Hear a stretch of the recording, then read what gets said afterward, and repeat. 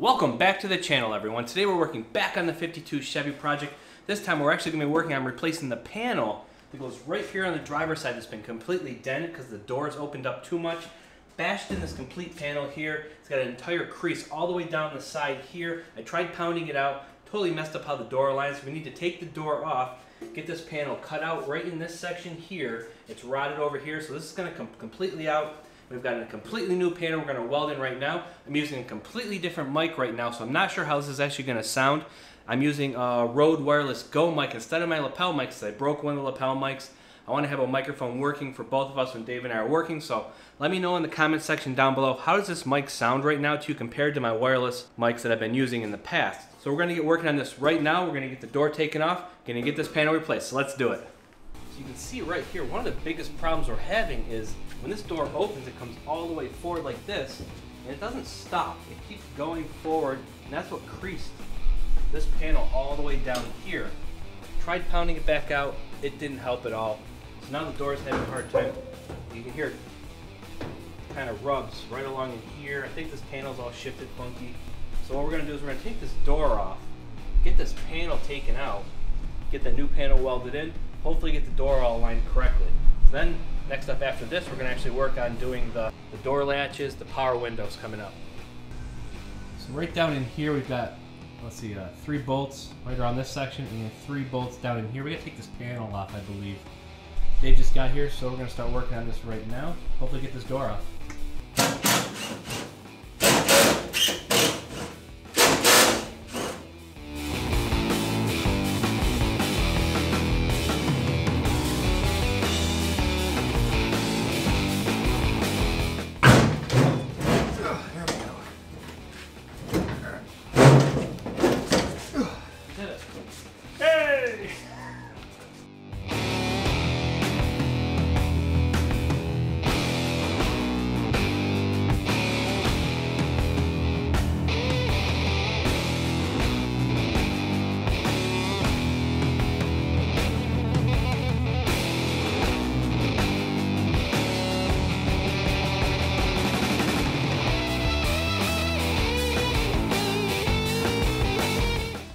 What do you want to do with this spot right here? Yeah, torch.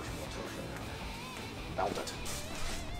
Alright, so now we're working on getting rid of the tin. What is that? Lead. Lead. It's delicious and nutritious. Full set.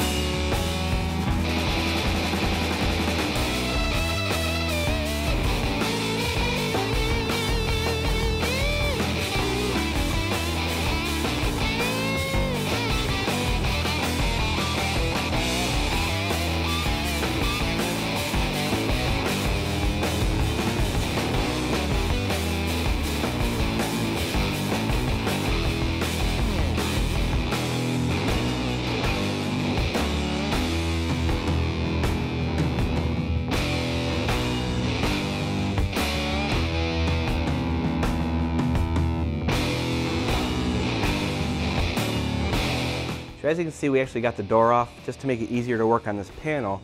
So there's 3 bolts right here that hold the upper hinge on as well as the bottom hinge. Those actually came out perfectly, no stripping of the bolts or anything. You can see down here it's kind of bent a little bit. So once we get this panel off here, we're going to try to bend this back out where it's supposed to be a little bit. I tried to pound on it, which just ended up bending it worse. So we just need to straighten this inner bracket just a little bit to make this nice and smooth across this section here. And we actually used a torch up here and we melted out all the lead up here to reveal the spot welds. Got those all popped out. The worst part of this panel is this crease right down along here, which is why we're replacing it.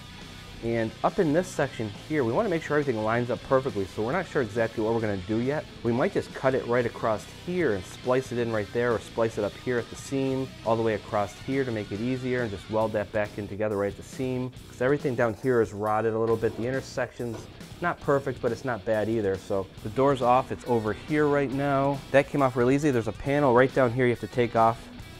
I believe it's 6 screws or 5 screws to get that panel off, which reveals the 3 bolts that get the hinge off from this side right here. See those 3 bolts right in there? You gotta undo those. Gotta undo them up here, right there. And then the whole door slides off the hinge.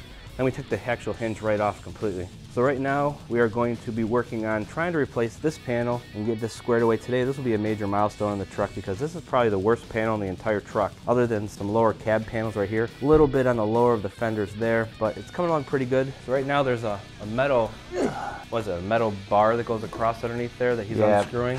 Pinches the rubber gasket from the bottom of the frame. Cab frame, sorry. Get you in close so you can see what he's doing there. So there's a bar though on here that just needs to get unbolted or unscrewed. It's got these clutch head screws holding it in place. Dave has the clutch headed screw bit, and of course the one that's slightly stripped is the one we're having problems with.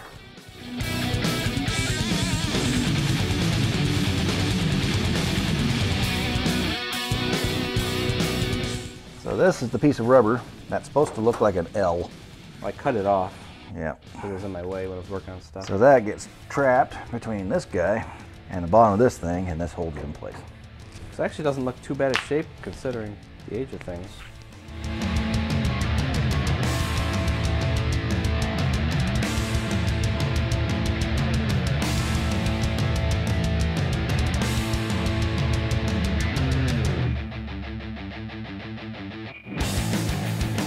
I think we need to cut here and here, like.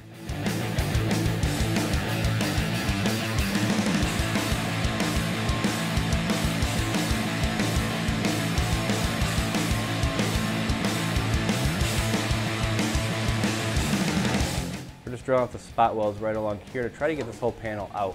It's all free up in this location right here. Just right there we need to get out, right there.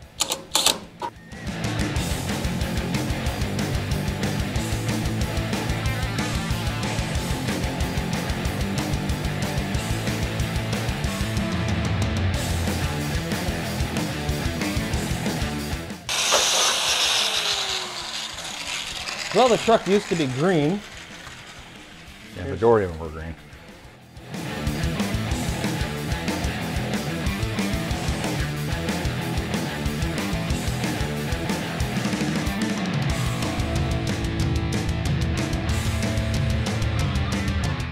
Let's cut that off. We're going to cut this little lip off the front, the face of the firewall.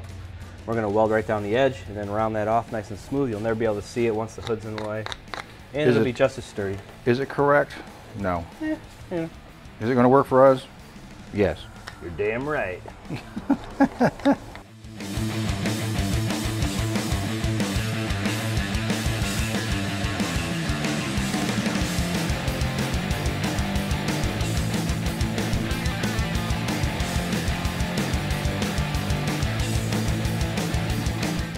All right, so we're gonna throw this in the sandblaster. Whee! So right now we're gonna sandblast this piece of the internal structure. We're gonna just clean it up because it's pretty nasty right now. So we're gonna sandblast this in the cabinet right now. Away we go.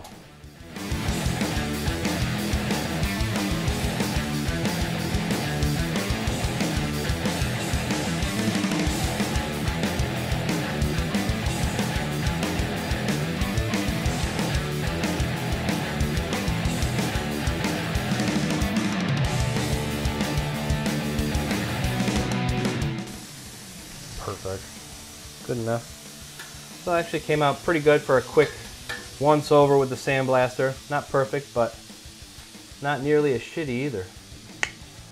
Clecos. Use the Clecos. Clean clothes. Clean clothes. Use the clean clothes. Clean clothes. Well, the best thing with the old Clecos are is it puts it in the same spot every time, no matter what you do, wherever you put it at.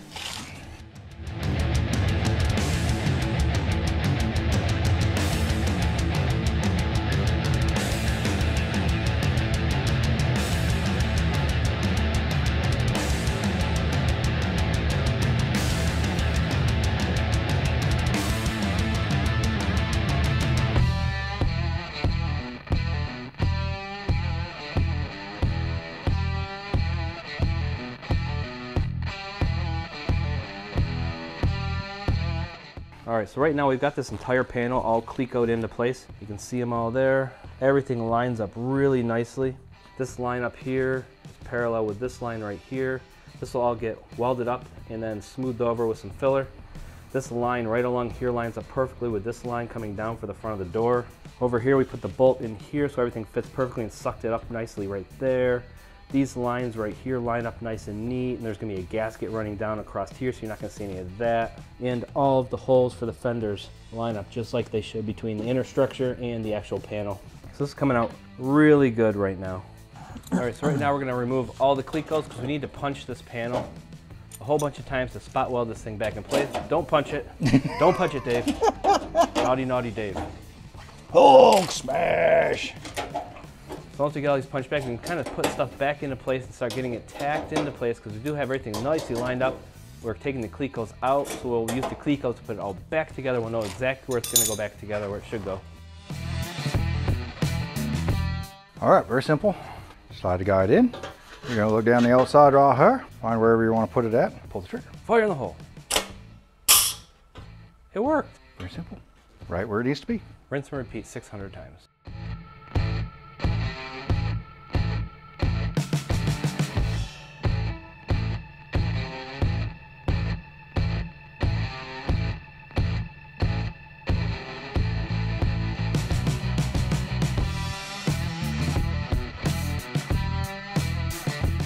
So right now what I'm going to work on before, though, is right in here, it's kind of rotted out. You can see in here, it's rotted out, and we need to have this nice curved shape down below. So I'm going to make a strap that goes in here, welds on the inside, welds up along here to make this nice and solid. Then we're going to make a piece that comes out here and comes over here to fill this all in, plug this hole up here. We don't want water coming in here, best we can keep out. We've got this thing pretty much straightened out. This strap back here was bent all out of hell, so we're going to clean this up with a wire wheel, get this welded back into place now that we have this thing straightened back out. So yeah, we've got a bunch of little patch panels to make. We're working our way from the inside out, making this nice and secure. Definitely. And now we're going to take this to the brake and bend this at 90 degrees. 90 degrees. So we've got this marked halfway down. We're going to do a 90-degree bend on this. Hopefully.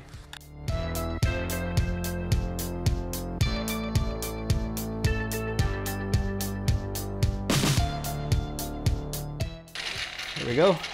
So now this should perfectly bend to the shape we need, in theory.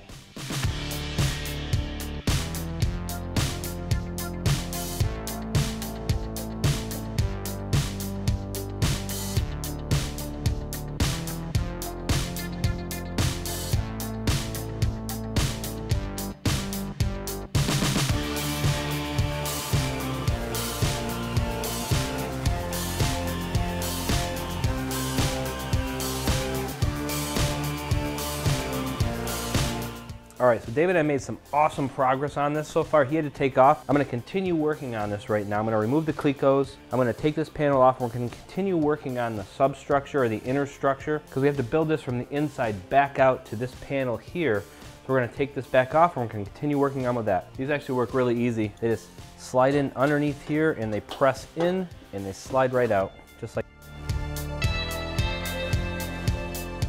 We're gonna have to grind this down up here just to make sure it's nicely cleaned up. But this is nice and smooth. We're gonna drill a bunch of holes around here that we tack weld this thing into. But we're gonna continue working on the inner structure. Now that we know everything's gonna line up, we sandblasted this earlier. It's not the best piece here, but this is gonna go on here. So we're gonna cleco this into place. Something like this. So I've got this little wire wheel on my drill. We're gonna use this to get up in the hard to reach places up in here, just to clean it up real quick. So we've got this lower section here all cleaned out. So we're gonna cleco that inner structure back in place here and figure out how we need to make this bracket in here and get this all welded into place. Probably make the piece, make sure it fits right, take this section out, start welding it all in here because it's easier to weld it without the panel being in our way. Weld it in this side, put the piece in with the clecos again, fully weld it in, and then this structure here will be in place permanently for good. So right now we're gonna cleco this piece back on right now.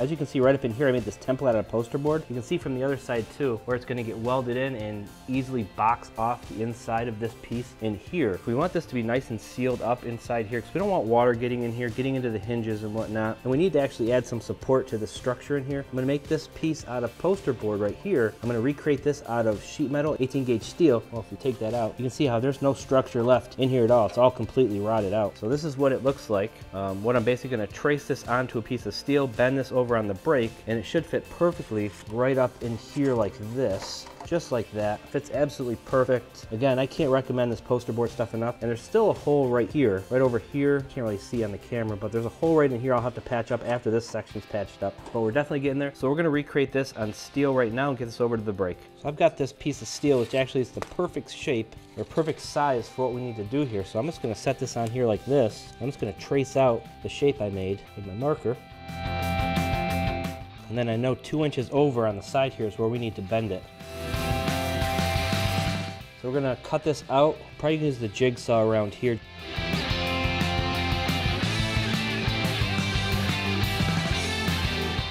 So here's our shape right here. You can see the black line on here is what we need to bend it at now. So we're just gonna slide this in here, bend it up. There we go.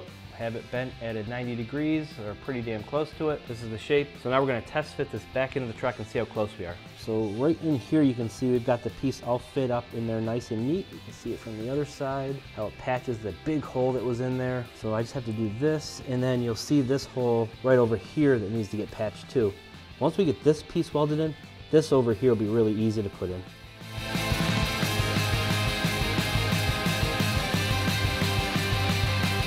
You can see right here where the outline of our new metal is going to go. So I'm going to cut this back just to get rid of some of this crappy metal that we don't need.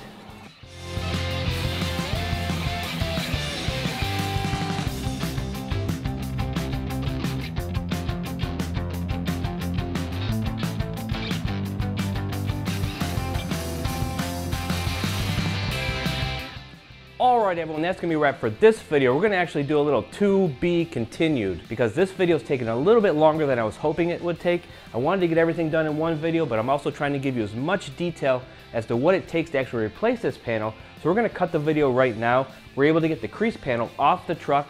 We got the inner structure out. We made the patch panels we needed for below. So coming up in next week's video, we're going to work on welding back in the inner structure, and we're going to prime and paint inside, and we're going to get the panel finally welded on once and for all. So as always, if you like this video, please give it a big thumbs up. Smash that big red subscribe button, smash that bell notification so you know when I do post future videos, and I'll see you in the next video. Thanks for watching.